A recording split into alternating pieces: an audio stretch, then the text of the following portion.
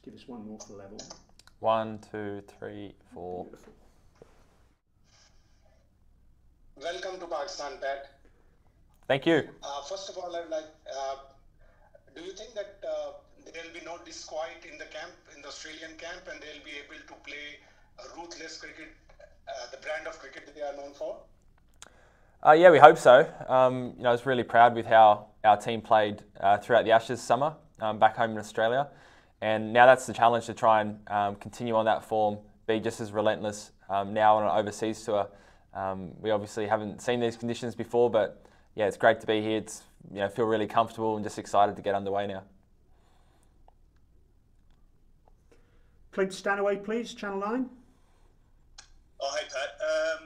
Good luck, mate. I just want to know more about safety. Obviously, the locals have gone to great measures to keep you guys safe. Do you feel safe, and are you satisfied with the sort of protocols that have been put in place? Yeah, no, absolutely. Feel incredibly safe. We've been really well looked after by, the PCB upon arrival. Lots of security straight off the plane, straight to the hotel. So feel really, really safe. Got a good setup here at the hotel. We'll pretty much be confined to the hotel, other than on games and training. We'll be, obviously at the stadium. But no, it feels really good. We've travelled to India and places like that a lot, where you probably don't leave the hotel too much, so we're used to it. Andrew McKinlay, please, Channel 7.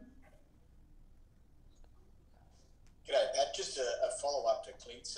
We're getting reports back here now of up to 4,000 police surrounding the hotel, escorts for the buses as you came in from Islamabad airport.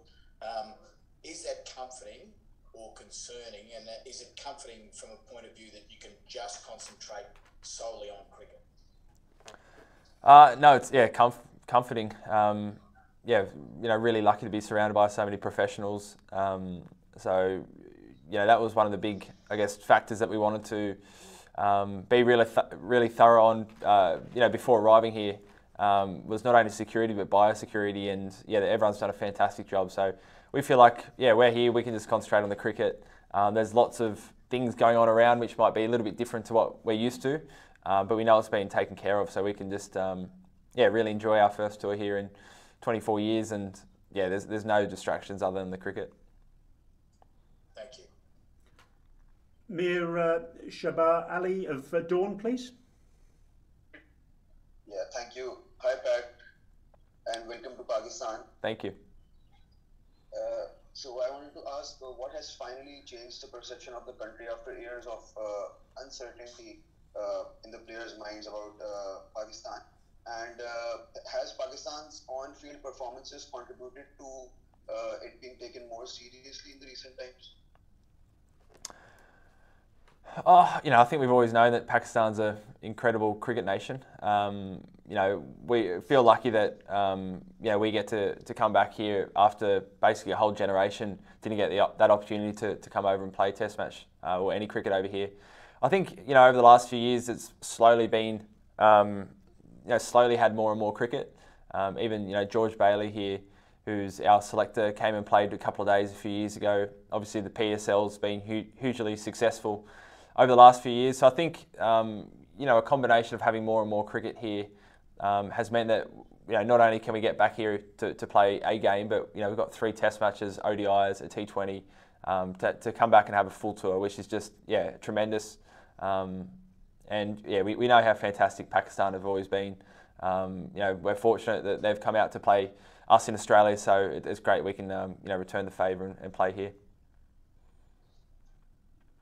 Moe Shah, please, of the News. Cummins, welcome to Pakistan.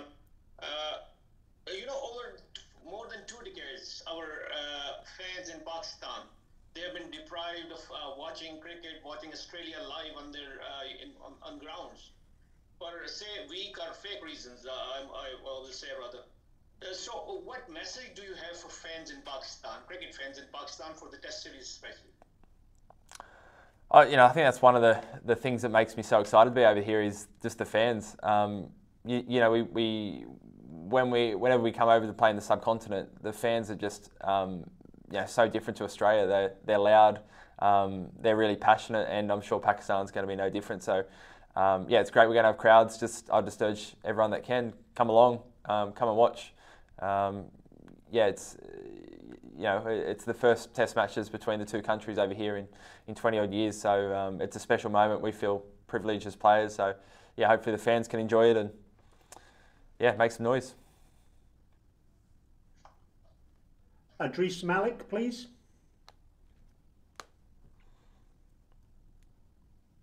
Idris, are you there? Hi, welcome to Pakistan, and hope so. This should be a very good tour for you people. Last time against Australia, Abbas and Yasser, both were the real threat for Australia, but both are absent now in the Pakistan team. So is it a really advantage for the Australia with the 7 key players who already played against Pakistan, but Pakistan has only 2, Azhar Ali and the Babar Azam? Yeah, sorry, who were those 2 players at the start you mentioned weren't playing? Sorry, I missed those names. Abbas and Yasser. Oh, okay, yes. Yeah. And Yasser was the spinner. Yeah, I think they might be in the reserve squad, so I wouldn't be surprised if they come in at some stage. But yeah, I think one thing with the Pakistan team is you've always got a lot of young guys that come through and shine straight away. So you've seen a lot of the fast bowlers in recent years have stood up in especially white ball cricket. So it's a new challenge and some batsmen that we haven't played a lot against. So we've done a bit of research and we'll look deeper as we go close to the games. But I think that's one of the exciting things is, most international players, most international conditions. This series comes with a few more unknowns than perhaps normally. So yeah, it's going to be interesting. I'm a big believer in making sure our own game's in order. So yeah, just look back to as much, probably as far back as just this Ashes series, and just think, what a great form and way we played. So we'll probably be looking at that style of play more so than any of the opposition we might come up against. Thank you very much, Idris. Christy Doran, please, Fox Sports. Thanks very much. Hi, Pat. Tell me just some of those unknowns that you're talking about and keeping, looking after yourselves first of all. First overseas tour in a long while. Tell me, how does all of that kind of, when it comes to selection, how does that change it? Does it change it at all? And do you think underneath yourself as captain that continuity is something that you'd like, or is it more of a horses approach? And just how does it change with Justin Langer leading the selection around the team? Anything at all? I think it's striking that balance. You want to pick your best 11 side. For each game in unknown conditions. I mean, the real changes over here in the subcontinent are normally the conversation around 2 spinners or 3 quicks. But no, we'll get out to the ground in the next few days and have a look. There are some unknowns, but there's also been some Test cricket played here, and we feel really confident in our squad. We've got all bases covered. But yeah, I think you don't need to look into it too deeply unless the conditions really are telling you something else. How Jail will change. I'm not sure, to be honest. Andrew McDonald will come in as interim coach and have a seat at that table. So I doubt you'll be seeing any huge changes. Dan Breddick, please. G'day, Pat. Welcome to Pakistan. I've got a couple for you. First one, can you just talk about how handy it's going to be to have Fawad Ahmed around? Obviously, someone who's has been playing in the PSL, knows Pakistan very well, but also has a lot of good relationships with your guys. And then secondly, just how much of a challenge it is to be only having basically 4 clear days between your arrival and playing a Test match, at the other end of a long haul flight. I can't seem to remember you doing that before. Yeah, it's going to be great to have Fuzzy back around the squad. I haven't actually seen him for a few years, so it's going to be good to catch up. He's got a wealth of experience here, playing here in Pakistan. PSL, he knows the venues quite well, so that's going to be really helpful. And just having another pair of hands around training is always great fun for the group. So good to see him again. In terms of the preparation, we knew this is what the lead-in was going to be. So we thought we could achieve a lot of it back home. So we had a really good week in Melbourne. Had some really good specific sessions. I think it actually rained here in Islamabad the last 3 or 4 days. So luckily we probably got more work in back home than if we ended up coming here early. But we had spinning wickets in Melbourne. We had reverse swing, bowling sessions. We felt really well suited. One quick flight, and we're here and we're feeling fresh. So it's perhaps not as long as some other tours, but we think 4 good days of training will be right. Thank you. Brendan from 10 News, please. Good afternoon, Pat. I've got 2 questions. The first one quick. Have you ever been to Pakistan before? No. And the second one is, you're talking about remaining relentless during the Ashes. How does that change at all between an Ashes series, which a lot of focus is on, compared to an overseas tour, and especially playing Pakistan? I think it's probably more the style of cricket when we talk about that. We had 3 test matches, I think, that went for 3 days this Ashes series. I'd be surprised if some of these test matches were that short. Over here the conditions can be quite flat. At times you can have periods of the game where it's not moving very fast, and then other times it can speed up, especially late in the game. So I think it's just, whatever our discipline is, whether it's batting or bowling, it's just, making sure we're in control of the tempo, sticking at it. Test match cricket's 5 days, so make sure we're up for the grind. Clint Stanaway, please, Channel 9. Hey, Pat, just one more from me. Rod Marsh's family's just issued a statement to say he's in the fight of his life. What's been your reaction to, obviously, that news, and no doubt he's in your thoughts and the teammates' thoughts? Yeah, I haven't seen that statement, so that's that's difficult to hear. We just obviously really feel for the Marsh family, Roz, and the kids, and of a legend of our game, someone who's done so much for our sport, and a mate, someone that's looked after us well. Just obviously wish him all the best, and it's just a really tough situation. Jack Painter, please. Hey Pat, I was going to ask about forward as well, but I guess on that, is there any biosecurity arrangements that you know of him coming into the squad from the PSL, and will he be with the team by the time the first test starts? I'm sure there will be biosecurity protocols. I don't know exactly what they are, but absolutely. He'll need to either kind of link straight in from that bubble in, or have a few days or something, but not quite sure. Tim Miller, please. G'day, Pat. Thanks. We saw over the summer, and you talked about Steve Smith having a lot of influences as vice captain on you. Given it's your first overseas tour in charge, do you think you'll have even more of an input from that perspective this series? We'll see how it goes, but I'll certainly be leaning on him. He's played a lot over here and also captained, a lot here in the subcontinent. So, absolutely, I'll be leaning on him.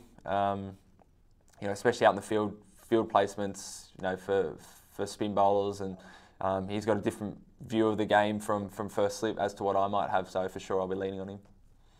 Thanks, Pat. Zach Gates, please. Yeah, g'day, Pat. All the best for the series, mate. Thanks. Obviously, you're playing in different conditions, and you're still early in your captaincy career. How do you think you're going to go from a patient's point of view? Out there for 5 days, on presumably pitches that are a little bit more docile. It might not be so easy, for instance, for Scotty Boland to steam in and grab a bag of wicket. So, how important will it be for you as captain to be patient? Yeah, that's Test cricket. You got to expect that it's going to go for 5 days. I feel like this summer, wasn't as taxing physically as previous summers, just because we didn't play. Not every test went to 5 days, but the majority of my career, that's what I feel like I've played. So I feel well equipped. There's only 90 overs in a day, so just old saying, take it one day at a time. But it's certainly something to be conscious of, and we want to make sure we're the team that can outlast the opposition. Last question now. Dan Breddick again, please. Thanks, Brian. Pat, just one about, there's obviously been an enormous amount said about team environment over the past sort of 5-6 months. How much, I suppose, is actually being in Pakistan, being away from home, playing a test series in unfamiliar conditions? I mean, how much is that, I suppose, the litmus test that you've got the right environment where players are going to perform in unfamiliar conditions and are going to make those little 5-10% improvements that they're going to need to make to win? Yeah, I really hope so. It's a weird one because these tours where you're stuck in a hotel room, they can kind of go one or two ways. But I think with this group, we've got everyone's so keen. Even just the first hour or two that we're here, where people are already setting up coffee machines and PlayStations and cards and all little things that they've packed to make an enjoyable time. It's got a really good feeling about it. So this is a really good test. Don't get any more foreign conditions to Australia than coming to the subcontinent. So I hope so. It's got a great feeling. So see how it goes. Just got a couple of extra ones thrown in. First of all, Bharat, if you're there, please. Cheers, Brad. Hey, Pat. Just about the flight itself. Was there any fun stories, anything at all? Like long flight for you guys, and a bunch of cricketers on one flight can lead to some fun stuff, generally? Normally on the way home, Bharat. This one was pretty tame. A couple of hours, try to stay up till about 1 or 2 o'clock, and then we all crashed and woke up at 4 or 5 o'clock in the morning when we arrived. Thanks. Zahid, please. First of all, Mr. Captain, welcome to Pakistan as my many colleagues here. As a cricketer, what is the message to the fans of the Australian team and the cricket-loving nation? And secondly, what was the reason behind why your white ball players did not want to play to Pakistan other than the IPL? Yeah, I think to all the fans, just I probably don't have to say anything because I've seen how excited they all are. Back home in Australia, as soon as the Ashes finished, they were talking about this series. It's on a really good time for Australia as well. It's kind of afternoon into evening, so there's going to be a lot of support and a lot of interest from back in Australia, which is great. In terms of the white ball, it's a really packed schedule. We're playing 15 days of Test cricket in the space of 20 odd days, going straight into 3 one-days.